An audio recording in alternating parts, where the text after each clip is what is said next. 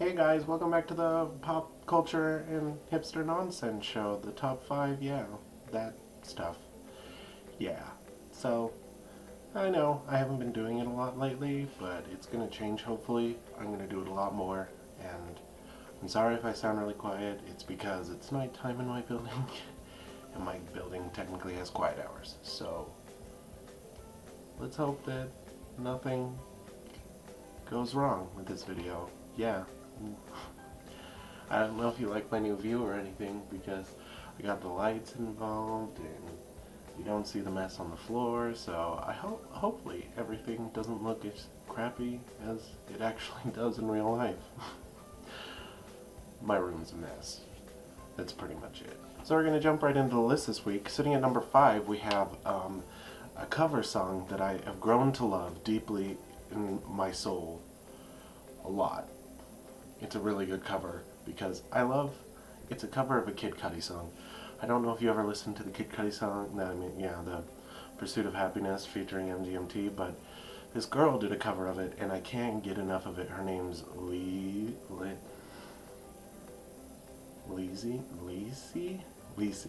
I think that's her name, but it's on the list if you go look at the list.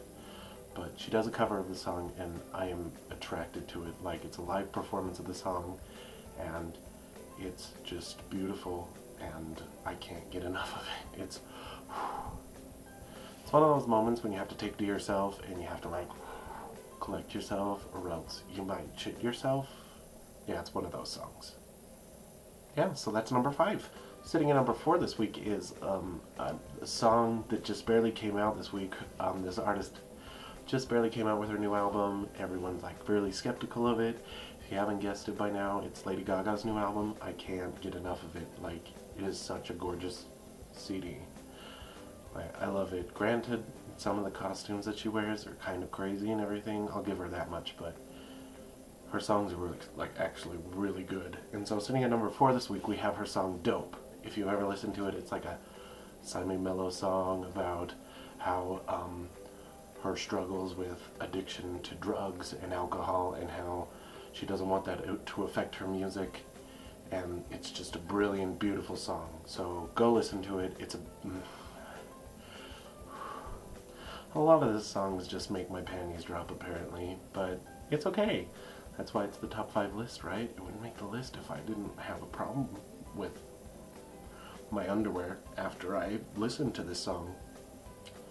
Just pointing out facts, guys. Okay, so sitting at number 3, yeah, that's what we're on. Okay, so sitting at number 3 this week, I've loved this girl ever since I first listened to her up, but when I was still in Wyoming. I can't get enough of her. She's brilliant and beautiful, and as you can tell, there's a lot of girls on my show this week, but I accept all of them because they're all beautiful and they all deserve what they get. So sitting at number 3 this week, we have Marina and the Diamonds and her new song, not a new song, it's on her album, what is her album's name? Electra Heart? Yeah, that one. But it's on that album. It's a brilliant song. The name of the song is called Starring Role. I just love that album. There's a lot of good songs on it. Go listen to it. But Starring Role is like my new addiction song. I found it on Tumblr. I can't get enough of it, and there's a car driving outside my window, but I'm accepting it. So I can't get enough of this song. Like, it's beautiful, it's brilliant, it's everything you want in Marina Diamonds. She says the F-bomb, so if you're really skeptical about swearing in a song, don't even look at this list in the first place.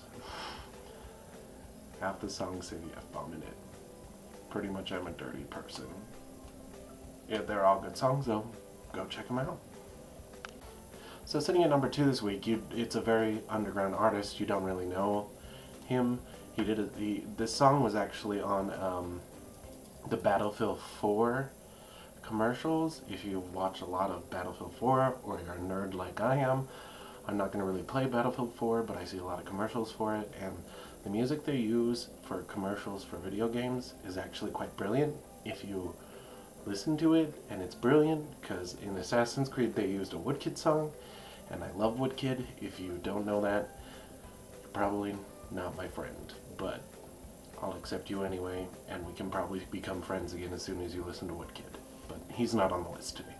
So the name of this guy is Alloy Beck. He sang Wake Me Up with ABC. Yeah, it's not that song though. Like, the Wake me up when it's all over, when I'm birds are further. Yeah, that song. I'm really good with the vocal articulation and everything, but yeah. So it's not that song. It's another song called Ticking Bomb. It's a really good song. It was used in the Battlefield, like I said before, but it's just goodness and bluesy, and it's just delectable. So there's a boy on the list. I'll give you that much. I put one boy on the list, okay? And granted, he's black, and he has an amazing voice. I'm not pointing out race. I'm just saying black people have critically amazing voices. That's it. Now that I've deleted like half my vlogs to finish this video, we can continue to my number one. My number one this week is actually another one from the artist that has already been on this list, but I can't get enough of this song. This song's ridiculous. It's just beautiful in every way, shape, or form, and I just want to marry her. It's Lady Gaga again, if you haven't guessed it, but the song on the top of my list right now is definitely Aura. Aura, Aura, Aura, Aura, I don't know. Aura, there we go. One of those three pronunciations of the word aura. Aura, or... I could have this debate all night long. I'm really bad with pronunciations in the first place, so let's just continue. It's a really good song. It's really twisted and weird, but it's beautiful, and I just can't get enough of it, and it's crazy, and I love it. I want more of it, and I cry so hard when Lady Gaga takes about a year in between her albums. I don't even know if it was a year. She doesn't take that long to write her songs, but she should just come out with a new song like every month, and I'd be satisfied for the rest of my life.